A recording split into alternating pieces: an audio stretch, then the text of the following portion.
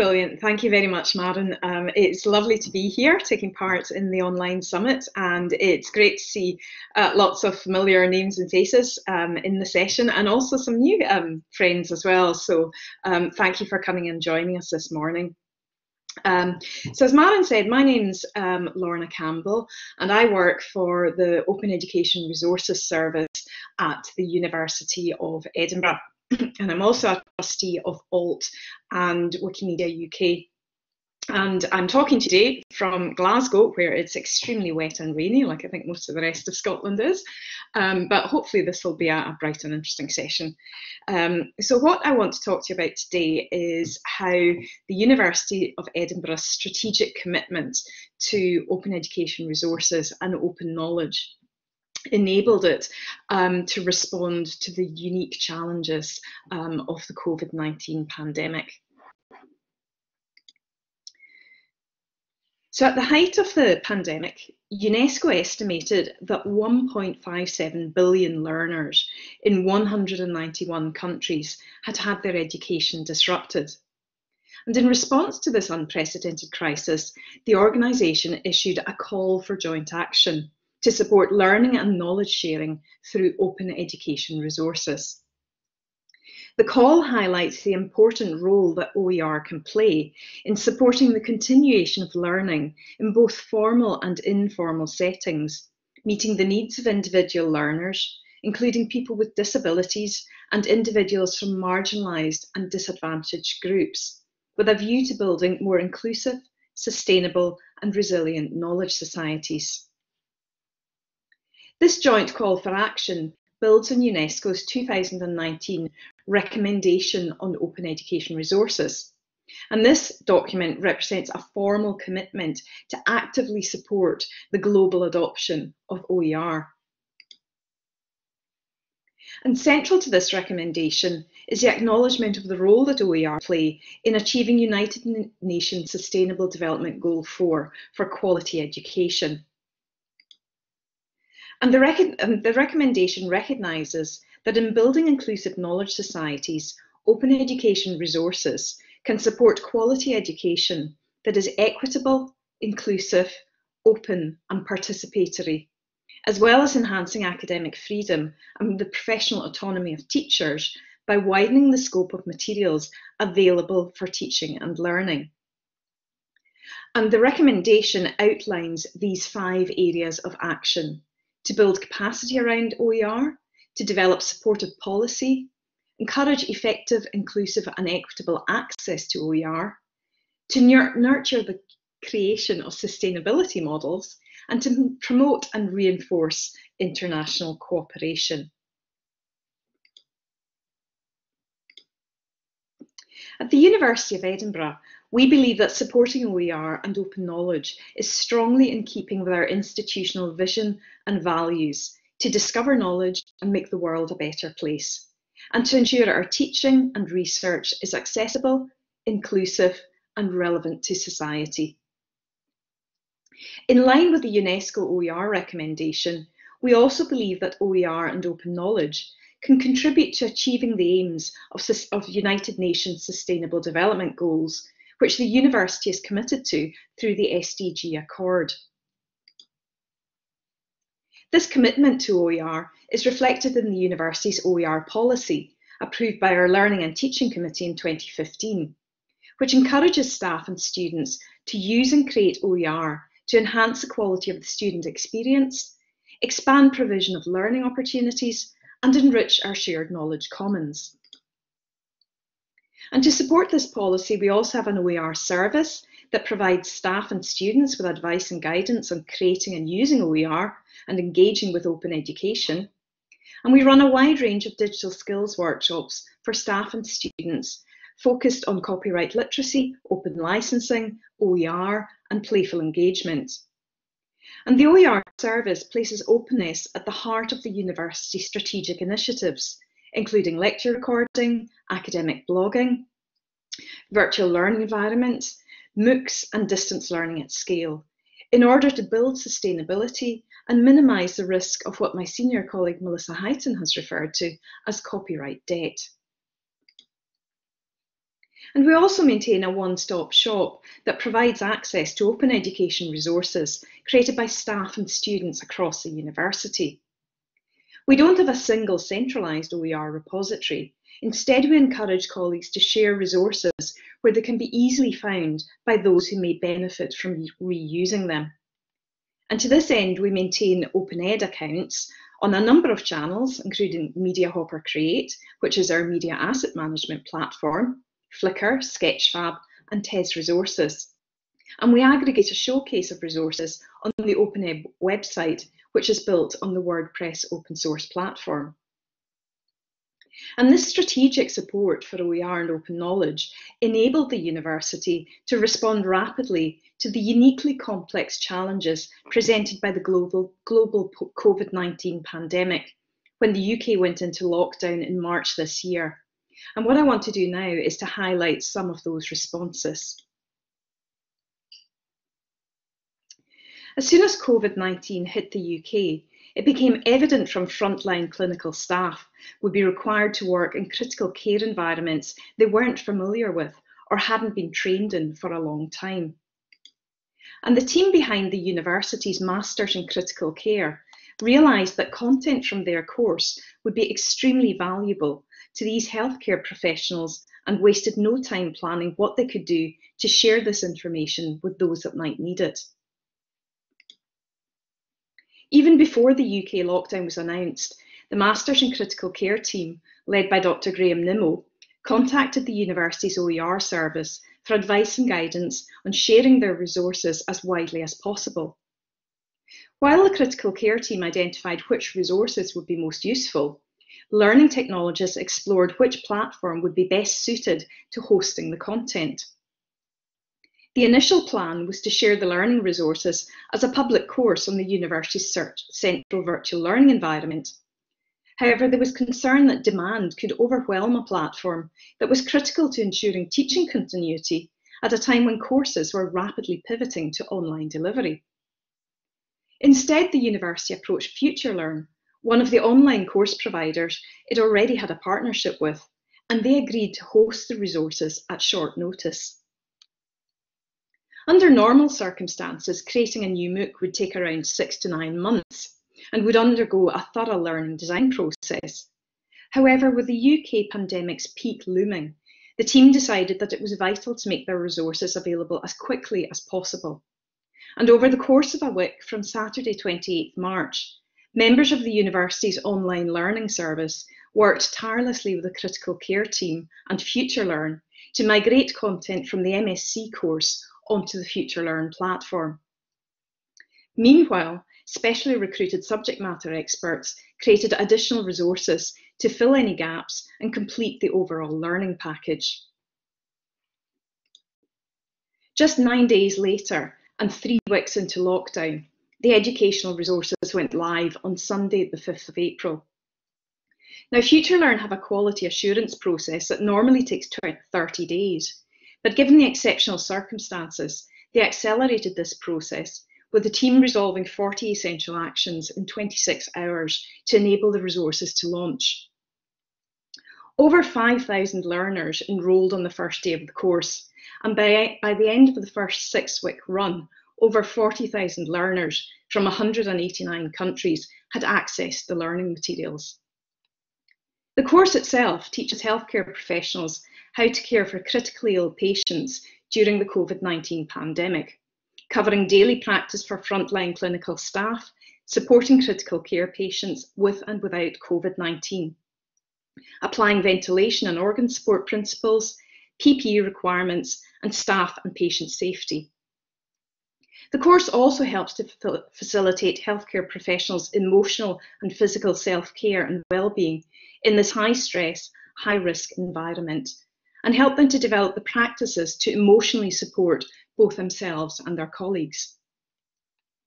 The FutureLearn Critical Care course has now run twice, and open licensed videos from the critical care team are also available to access and reuse under open license from the university's Media Hopper Create service. The university's strategic support for OER and open knowledge and FutureLearn's willingness to bend their own rules helped enable us to develop this resource at speed. The team comprised staff from the university, FutureLearn, NHS Lothian, the Royal College of Physicians of Edinburgh, and NHS Education Scotland, who came together to make something positive happen at a difficult and stressful time for many. However, knowing how valuable this educational resource would be to staff on the front line of critical care motivated this team to make the impossible happen. And you can find out more about this amazing achievement in this news item by my colleague Lauren Johnson-Smith. Elsewhere in the university, colleagues were working tirelessly to address the lack of personal protective equipment faced by healthcare staff in the early stages of the pandemic. Labs, workshops and makerspaces around the university began producing visors and face shields based on existing open license models. Colleagues at UCreate Studio, the university's makerspace, developed a 3D printing model for stackable protective visors based on the open licensed 3D Verkston model and refined it for single filament printing. And a different version of the same open licensed model was created by technicians at the School of Informatics, who set up a face shield printing factory and worked 7 days a week to produce hundreds of face shields a day for NHS and care home staff. Meanwhile, technicians at the School of Engineering developed a process to laser cut full face visors with adjustable headbands using automated laser cutting machines. And in addition to producing PPE to help protect healthcare workers, the models developed by UCreate Studio, Informatics and the School of Engineering were released under Creative Commons licenses and shared on the OER service's Sketchfab account, where they can be downloaded and reused by all. Providing open access to high-quality online learning opportunities and widening access to our scholarship has always been an important cornerstone of the university's commitment to open knowledge exchange and community outreach. And we provide a wide range of online courses, including master's degrees, MOOCs and MicroMasters programmes.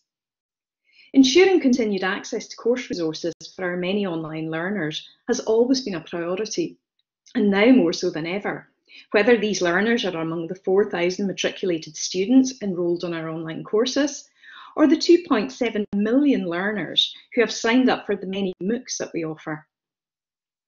Continued access to MOOC content can be problematic, as education content often gets locked up into commercial platforms, regardless of whether it's open licensed or not. And some platforms now routinely time limit access to resources. Clearly, this is not helpful for learners, particularly at a time when they might find it challenging to meet fixed deadlines as a result of other personal commitments and stresses in their lives. So in order to address this issue, the OER service works closely with our online learning service and course production teams to ensure that the majority of the online content can be released under open license on our media asset management platform. As a result of our long-standing commitment to OER and open knowledge, we now have over 3,000 Creative Commons licensed videos on MediaHopper Create, including 527 high-quality audio and video resources created for our MOOCs, which can be accessed and downloaded from our Open Media Bank channel. The Open Media Bank hosts legacy content covering a wide range of topics, including some that directly address the challenges of the pandemic, such as videos from our former MOOC, Critical Thinking and Global Challenges, from the School of Biomedical Sciences.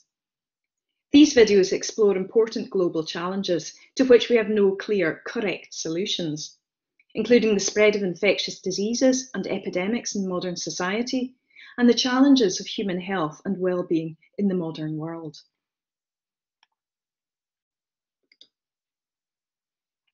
Our commitment to knowledge exchange and community outreach also extends to the sector. Through TES Resources, the OER service shares a growing collection of interdisciplinary teaching and learning materials aimed at primary and secondary school level, covering topics as diverse as climate change, environmental science, food production, sustainable fashion, biodiversity, LGBT+ issues, sustainability, and outdoor learning.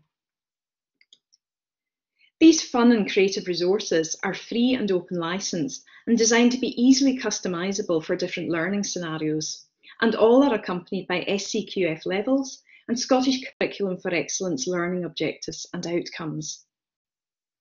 With schools closing as a result of lockdown and parents suddenly faced with the reality of homeschooling, the OER service used its social media channels to disseminate this ready-made collection of free teaching resources to all who might need them. And you can see here how downloads of these free resources peaked in the first 3 months of lockdown, and we'll be adding more resources to this collection very shortly. But one of the really nice things about this collection of open education resources is that they've all been co-created by undergraduates and student interns in collaboration with colleagues from the School of Geosciences, supported by the OER service. So this is a really lovely example of the benefits of open education and co-creation in action. And of course, we've also been supporting our own colleagues at the university as they adapted first to the rapid online pivot at the start of lockdown, and now as they prepare to move to a model of hybrid teaching at the start of semester 1. The OER service was already running a digital skills programme which focuses on copyright literacy, open licensing and OER. And this helps to equip staff with the knowledge and confidence they need to successfully move their teaching materials online, while minimising the risk to the university of breaching copyright. In response to increased demand and to meet the unique needs of moving to our new hybrid model of teaching and learning, the OER service moved its entire digital skills programme online and rolled out a number of new courses, including copyright licensing and open materials for hybrid teaching, building blocks of UK copyright and exceptions, and Creative Commons Quick Start, a short introduction to using CC licenses in our core toolset. And although our digital skills session are open to staff and students of the university, all our workshop materials, including slide decks and videos, are freely available under open license, including videos of our popular digital skills workshop, Will It Bite Me? Media licensing and online teaching environments. And those of you who might have been in Jane and Chris's session just before this will probably be aware of the real need for guidance and training around copyright use at this point in time.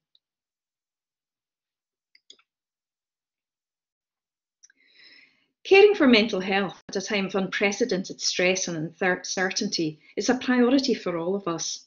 And over the last 6 months, the OER service has shared a wealth of resources to support mental health and well-being created by staff and students around the university. These include Mental Health, a Global Priority podcasts and videos, a mental health and well-being booklet for children aged 12 upwards, the lovely We Have Great Stuff colouring book, which my colleague Stuart Cromer shared at last year's ALT conference in Edinburgh, and I hope some of you were able to pick up a copy of this. If not, you can download it from the URL here. And treasures from the university's collections, which we shared through our social media channel, such as images of our campus and the surrounding city for people who might be missing it, entertaining images from the university's collections, and we even found a lovely image of Barnard Castle, which we were able to share in May for those who weren't able to visit it in person. And I want to end now by returning to the UNESCO call for joint action to support learning and knowledge sharing through OER. And this quote from Mose Chakchuk, Assistant Director General for Communication and Information, and Stefani Giannini, Assistant Director General for Education.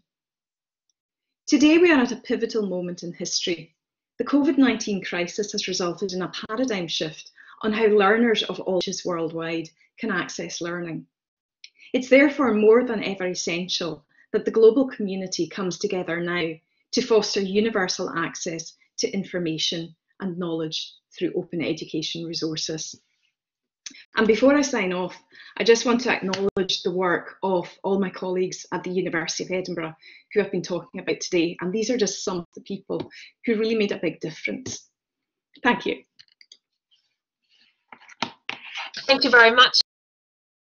Really interesting. And boy, you guys have been super busy, I have to say.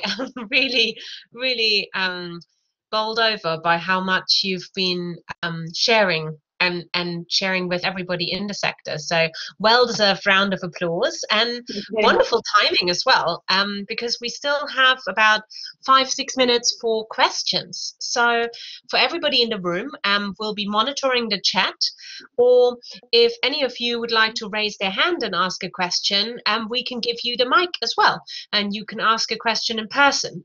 So we have time for a couple of questions. I'm sure Lorna will be keen to hear from you. So we'll wait for a couple of minutes to see if anybody has any particular questions. I think, Lorna, if it's okay, I might jump in and start with one. Of course, go for it. So you've done so much, and Mm-hmm. term is about to start. Mm-hmm. Can you give us any kind of glimpses as to any area of this work that is kind of going to be at the forefront of the start of the term? Well, one of the things that we're particularly within the OER service, so I should point out that when we talk about the University of Edinburgh's OER service, it can sound like a very, very grand. The University of Edinburgh's OER service is composed of myself and my colleague Charlie Farley. I also work on other services as well. So we're the two dedicated staff in service, but of course we're supported by all our learning technology colleagues. And really what we're doing just now is we're focused entirely on supporting the move to hybrid teaching to ensure that our students will have a good experience and that our staff feel supported. Within the OER service, that means providing a lot of reassurance around copyright. So as I said, we've sort of increased the number of digital skills workshops we run. We also run bespoke sessions for schools and colleges. Colleagues are all welcome to approach us directly. We're also ensuring that we have consistent messaging across our services about how to deal with copyright and open licensing, whether it's in the virtual learning environment or in our media asset management platform, and that we have policies in place that respect people's rights and people's copyright and licensing. So those are the areas that the OER service is very focused on the moment. And I think one of the things that we potentially want to look at going forward into the term is open textbooks, which is not an area that we've been hugely involved with to date. But given the rising costs of e-textbooks that the university is facing, I think really we now is absolutely the time when we should be looking at open textbooks. That's I think resonates a lot with people in the room, and I can see there are a lot and a lot of love and admiration for all the work you've done. We've got a couple of questions in the chat, so I'm going to pick one that I think Tom Farrelly posted originally, which is around, are all these resources in different places? Is there a central place? And could you tell us a little bit about what staff and maybe the wider community, how they can be discovering those resources? So, as I said, we don't have a central repository of open education resources in Edinburgh, and that was a very strategic decision not to have one, because from our experience, not just within Edinburgh but right across the UK, I think those of us who have got long memories perhaps will know that it's actually very difficult to sustain repositories of open education resources if there are already other repositories elsewhere, because education resources by their nature are quite fluid and changing all the time. So we don't have one central repository, but what we do have is the OpenEd website, so open.ed.ac.uk. And that's really our showcase. That's where we aggregate nice examples of open education practice and open education resources from around the university. Absolutely everything in there, that would be almost impossible. And like I said, on our media asset management platform, Media Hopper Create, there are over 3,000 open license videos there alone. Wow. But what we try to do is ensure that our staff and our students have understand about copyright and about open education resources, so that they know where to find and access not just resources created by their peers, but also accessing open education resources elsewhere across the web. So we really do focus on digital literacy. That's really kind of our core like responsibility is to upskill staff rather than just maintaining a static repository. Thanks, Lorna. We're going to pick up another question, or rather, we're going to try and combine two questions into your last one. One is from Jane Secker, who's curious about what sort of take-up you've had from staff. She's doing a session on OER next week for staff and wondering how many people will come. And then further down in the chat, there's been a sort of related question from Moira, who was keen about specifically the response from senior managers. So, if I can take Moira's question first, the OER service wouldn't exist without the support of senior managers, and I don't know if my colleague Melissa Highton is in the chat or in this session, but she very much provided the vision for open education resources in the university and was responsible for really getting senior management buy-in, and that has been absolutely critical in the university. We also, student engagement is very important as well, and in actual fact the University Student Union was also instrumental in pushing for the an open education resources policy. So I think having that commitment from a really visionary senior management together with the support of the student association was really important to getting this buy-in. And the other question was, sorry, from Jane about staff. What take up do we get from staff? Yeah. It varies widely and wildly depending on what stage of term we're at. Specifically what the webinars are. So we run sort of general ones about open education and OER. We run very specific ones about copyright. We run ones just about Creative Commons. Hundreds of sign-ups. We run our workshops at least once or twice a month, so they're always ongoing, and they're always as well. So we maybe get about 20 odd sign-ups for each session. We have some drop-off, always that's the case. But what we do find is that even where we get low numbers, we get very high engagement. It's very common for those people who do come to our workshops to follow up with a request that we then do a bespoke session for their school or their college or their online masters or their students. So that's one thing that is very common, that the numbers may not be high, but the engagement is really great. And the other thing I would say is that because we are also embedded in these kind of strategic technology initiatives I mentioned, like when we rolled out lecture recording, one of the first things we did was we ran digital skills workshops on copyright for lecture recording, and we got very high take-up of those ones. I think by being embedded in these strategic initiatives, we reach parts of the university that we perhaps wouldn't otherwise with just the two of us. Fantastic. Thank you very much, Lorna. We're going to pause here before we hand over to our next